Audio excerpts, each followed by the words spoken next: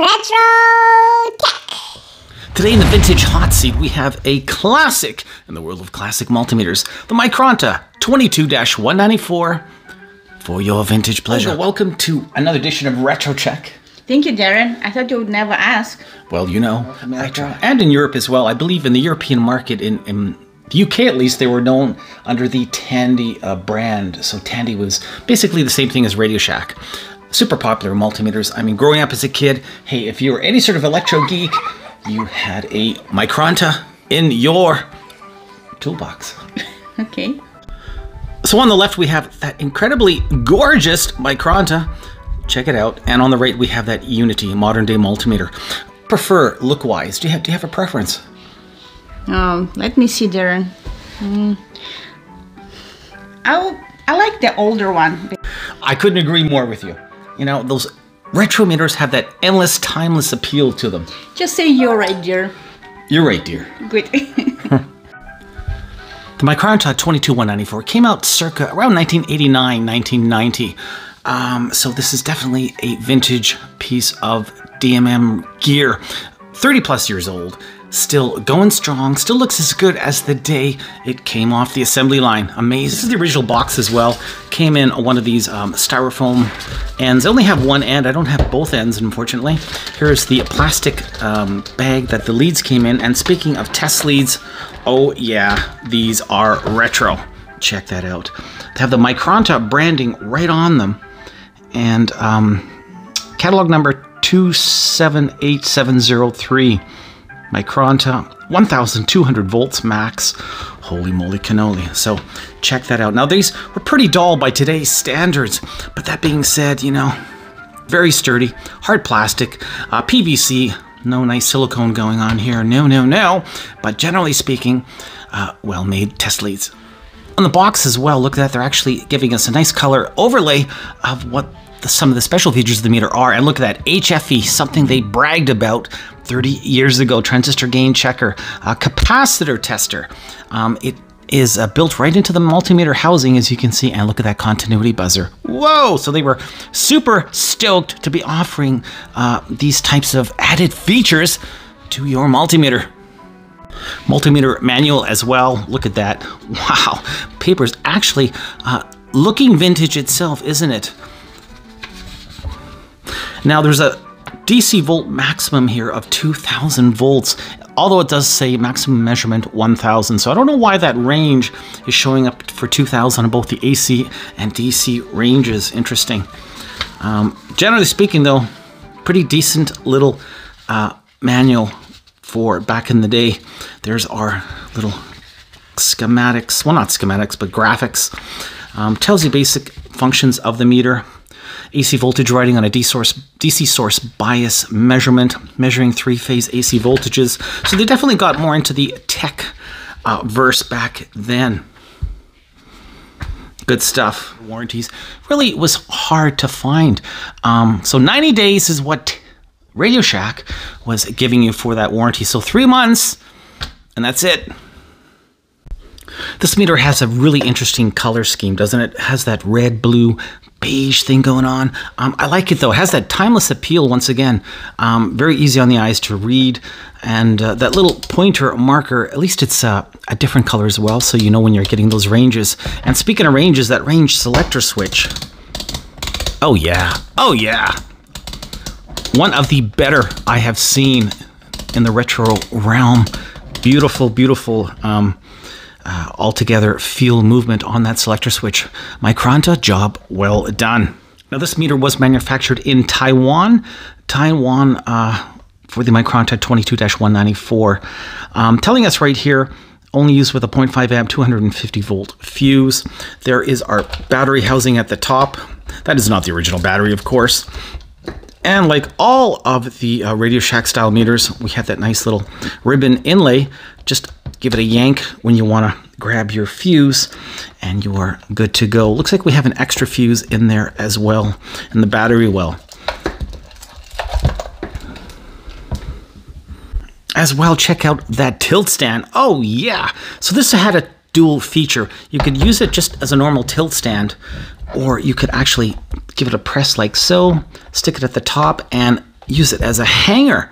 So dual functionality here back in the day. Oh, sorry. Interesting input jack arrangement as well. We have our high current over here, unfused as well.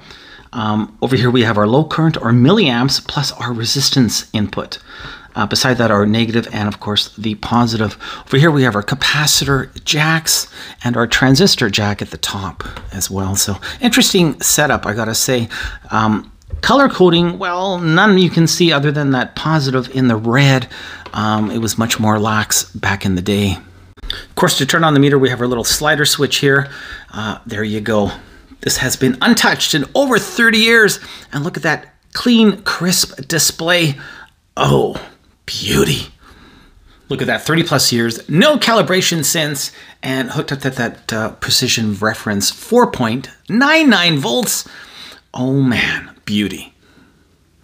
So in terms of capacitance, wow, we only went up to 20 microfarad 30 years ago with the MICRONTA. So we have this capacitor socket over here, and just put the component in, get your range. This is a 0.47 microfarad capacitor, electrolytic, coming up as 0.461, looking good. And as a footnote as well, you couldn't use your test probes to measure capacitors. You had to use the slots provided. It doesn't work with test leads. 100 ohm coming in as 101.3, beauty. Now, it also has that continuity. The audible, which was sort of a rarity 30 plus years ago. We've got it into continuity mode now. Let's just see what it sounds like. Oh my God, it sounds like Morse code. Beautiful. Wow, interesting.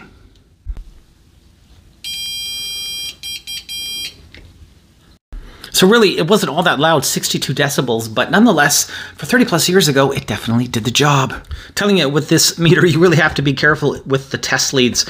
A few times I got mizzled here and had my negative going in to where the low current does. So yeah, easy to get fudged by MICRONTA. Well, I don't know about you, but I'm excited to take a look on the inside. What do you think? Let's take a look. Wow, we are on the inside. Check it out. Look at that shielding. Absolutely astounded. I mean, they just went that extra mile back then. They even have it sort of locked in with these little plastic runoffs. Really nice attention to detail. This is for the grounding spring over here. That's why it's pulled back. But overall, yeah, just sweet, sweet. And the main PCB itself also has that daughter board attached to it, the rotary selector mechanism right underneath. But check out all the integrated circuits here. So check out this big honkin' Max 130. It's a 3.5 digit AD converter with an onboard LCD display driver. And you know what? You can still pick these up today. You can still grab one today. Believe it uses the same circuit as the ICL 7106. So very, very sweet. And just above that at the top is our milliamp fuse. Well, the milliamp they call it, but it's actually a 5 amp, 250 volt fuse. They weren't messing around back then. Bevy of integrated circuits on this PCB, as you can see, and some nice big large clusters of components as well. Check out those input jacks. Man, oh man, those will be around 100 years from now, never mind 30. They are just massive. Big globs of solder, and wow, beautiful attention to detail. Of course, we have that daughter board, and underneath it is the rotary selector. The daughter board just connects by those pin headers over here. Yeah, I'm not going to take that apart because I'd have to unscrew the top, but you get the general idea. Oh, rotary selector switch hiding underneath, and very, very nice design. Let's go a little bit deeper. Flip it over, and voila, Mr. Selector. Oh, sweet.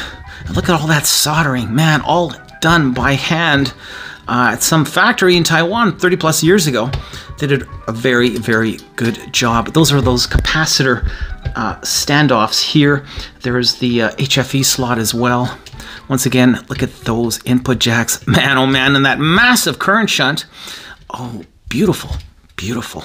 Almost forgot to show you the other side of the PCB as well. Once again, more shielding here. Yeah, beautiful. Both sides shielded. A true Faraday cage in the world of shielding. Piezo. Yeah, awesome.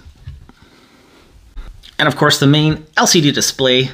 They even have it partially taped here just to keep that wire to the battery compartment housing, you know, intact. So once again, you know, attention to the little things. Yeah, that's why they call it the good old days, if you know what I'm talking about. All in all, very nice, very good attention to detail, clean, lean multimeter machine that still looks as good as the day it was born. All right, gonna put it back together, come back with my closing thoughts. I sure love bringing these vintage multimeters to you guys. I hope you're enjoying it as much as I am. Hey, thanks for taking this trip down retro memory lane. You, me, and the MICRONTA 22194.